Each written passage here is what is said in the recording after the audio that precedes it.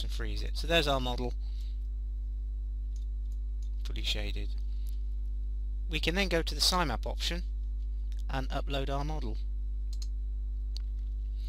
This is the Cylink option, so I need to go and pick up the project that I'm working on. Open that up, and these then list out the duct systems. I then import the selected services, and then we get rid of this dialog box. We can see here then we have our ductwork positioned within our building itself.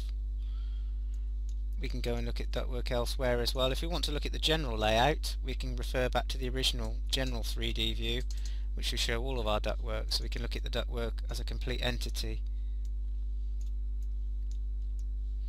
Or we can go back to the coordinated view.